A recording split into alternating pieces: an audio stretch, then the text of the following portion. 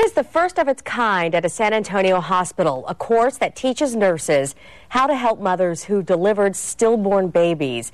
It's happening at University Hospital, and teaching the course, two mothers who know exactly how it feels. We want to warn you, some of these images could be disturbing. News 4 WOAI's Delane Matthew with a story you'll see only on News 4 WOAI.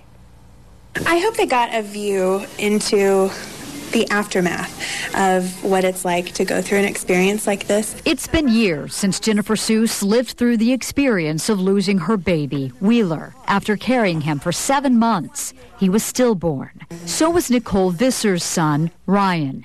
We first caught up with Nicole and Jennifer in 2006 when they started the San Antonio chapter of the Miss Foundation, a support group for parents who've lost their little ones. Don't ask me about my nurses. Now they're teaching nurses at University Hospital how to help other mothers get through one of the most devastating moments of their lives. Even though this is a horrible tragedy you're going through, you can look back and really, remember how great your nurses were, and they really helped that horrible, situation not be as bad. Little things that nurses may not think about, like the sound of a heart monitor in a room next door, or the sound of a crying baby right up the hallway. For her to say that, she lost a baby, and then in the next room, the heart monitor, she could hear that other person's baby's heartbeat was just, made me want to cry.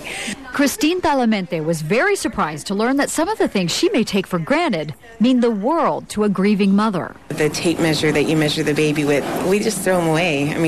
Now I'm thinking, I'm going to save every little thing. But one of the biggest lessons these nurses learned, there's nothing more important than compassion. I think the best thing that she told us was it's okay to acknowledge it. It's okay to talk to them, and it's okay to cry with them if that's what you feel. Delane Matthew, News 4 WOAI. Again, University Hospital is the only hospital in San Antonio offering that class. The Miss Foundation hopes that will soon change. For more information about Miss, you can log on to our website, WOAI.com.